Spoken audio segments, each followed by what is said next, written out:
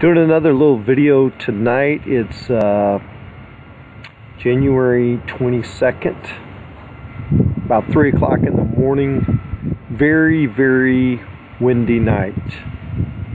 We've got the 10 Micron GM 1000 HPS mount doing 20-minute guided subs. The night is crazy. Some wind direction just shifted out of the north the last couple hours. There's been some fairly strong gusts, but the mount is still doing pretty well.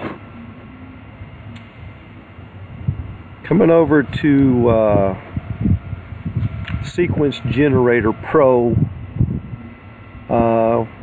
Been shooting NGC 3628. Coming in, the stars look very round in spite of the wind. The mount is performing very well guided. The mount does extremely well guided. And just to come in a little bit more here, got Maxim DL, got one of the subs opened up here. Right over here, this is 17th magnitude star. If you come over here and you take a look at it, look at the flatness over here when I come here, and that star, 17th magnitude star, almost perfectly round. Look at the stars over there, the flatness. Look at the flatness there. 20-minute guided images, perfect stars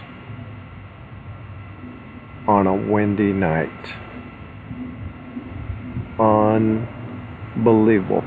Get a little bit of galaxy detail in the background there. Now, I've had the mount stay on 1 pixel.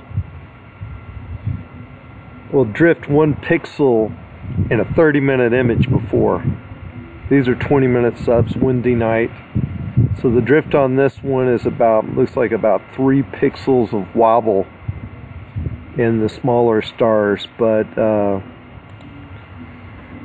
everything's coming along really great.